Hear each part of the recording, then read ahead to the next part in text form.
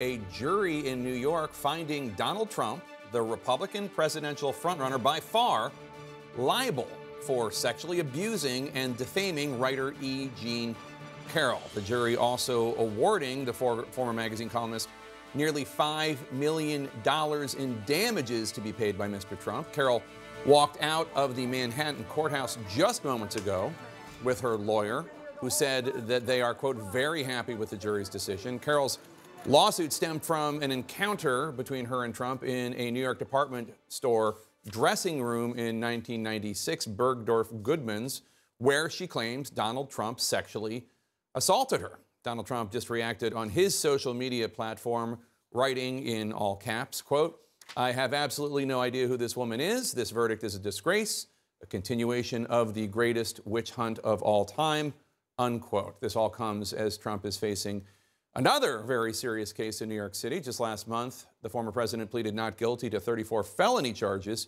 related to hush money payments to adult film star and director Stormy Daniels, not to mention investigations by the Justice Department into January 6th and to those classified documents at Mar-a-Lago, not to mention the investigation by prosecutors in Fulton County, Georgia, who are looking into his attempt to flip Georgia, perhaps illegally, in the 2020 election. But let's go back to the first verdict. Let's get right to CNN's Kara Scannell outside the courthouse in New York. And Kara, this was pretty quick, and it was also, I think it was more money than she was originally asking for. Yeah, Jake, I mean, this verdict was returned just over 2.5 hours of deliberations. That seemed extremely quick for a jury forum that had a number of questions that they had to answer. And the jury here found that Trump was liable for sexually abusing E. Jean Carroll. That's all related to her story that she says Trump raped her in Bergdorf Goodman department store in the mid-1990s.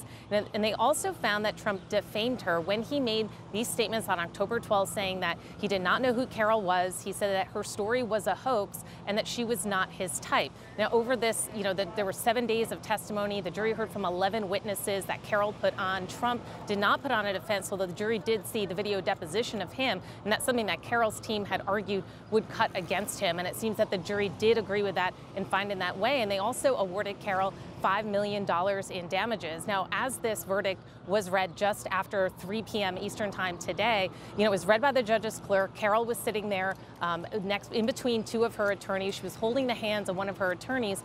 And when the question came of, did they prove that E. Jean Carroll proved that Trump had sexually abused her, and the answer was yes. You could see that she looked relieved. She was leaning forward at times. She, exchanged smiles with one of her attorneys. And then the judge had excused the jury after they ran through the verdict, and he polled each and every one of them, 6 men, 3 women. They all said that this was their unanimous verdict.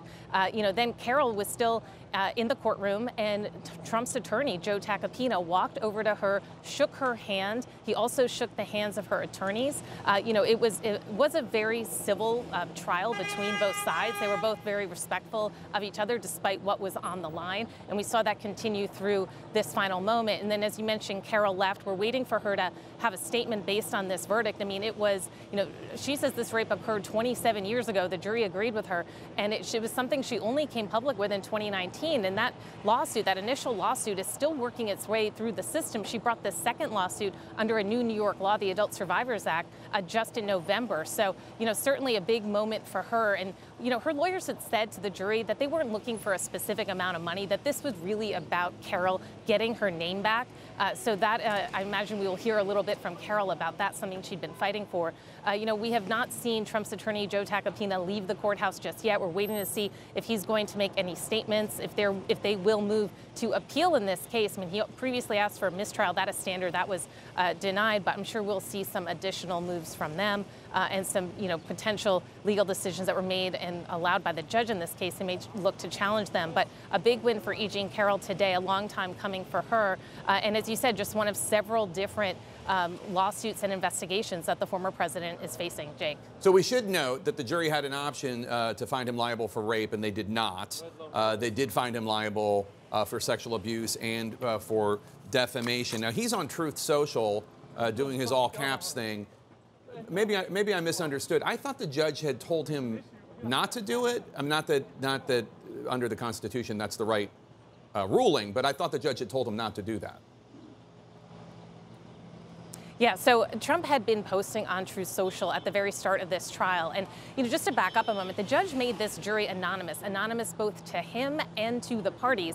And the reason he did that, he said, was because of some of the statements Trump has made, even leading up to his indictment in the case brought by the Manhattan District Attorney's Office, because some of these statements, were viewed as being, calls for violence, calls for protest. So he wanted to protect the jury and as a result, protect the process here of this trial. So when Trump had made some posts on Truth Social, it was brought to the judge's attention. He warned Trump's attorney, someone should talk to him because he could possibly be violating some statutes here. He didn't get into details there, but, people were talking that this could be, is he suggesting there's jury tampering, witness tampering, anything of just bringing additional attention to this. And Joe Tacopina, Trump's lawyer, said that he did talk to him, and we did see Truth Social posts by Trump stop. He did make those comments in Ireland, but they weren't really raised as an issue in this trial. And the reason why the judge wanted him to stop is he wants to protect the jury, and he wanted to protect the integrity of the trial so they wouldn't end up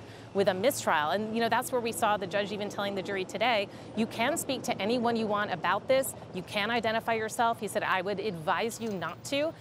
He said, if you do decide to talk to someone, don't reveal the names of the other jurors because he wants to protect them. I mean, he said, I would advise you not to speak now and not for a very long time. So it's something that he is concerned about given the, the issues even in this case. I mean, the case here is about E. Jean Carroll making this allegation, Trump's making those statements, and then E. Jean Carroll receiving numerous negative tweets, emails. She said she was sleeping with a gun in her bed because she was so concerned about her safety based on the reaction of some of Trump's followers.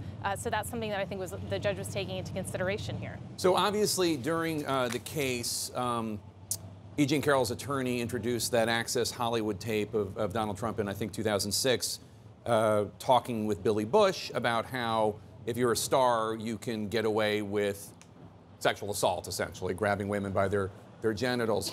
In addition, I believe there was at least one, if not two other women who testified and claimed that Donald Trump had done similar things to them, right? Because there's this context that there are more than a dozen women who have made similar allegations about Donald Trump. Who testified exactly, and what did they testify about? Yeah, so there were two women who testified. One of them is Jessica Leeds. She said that she was sitting in first class on an airplane next to Donald Trump in 1979 or 1980, and she said that Trump just started groping her then. And the other person who testified, Natasha Stoynoff, she was a reporter for People magazine, and she said that she was down at Mar-a-Lago interviewing Trump for a story in 2005, and that he had lured her into a private room and then started kissing her forcibly. She was trying to push him off, and she said he only stopped when a butler walked into the room. And in both of these women instances, the reason why Carroll's attorneys called them is they wanted to show that this was a pattern. Both of these women said that Trump just started kissing them, just started groping them, just started coming on to them, and then only stopped when someone interrupted it or it was a semi-public place.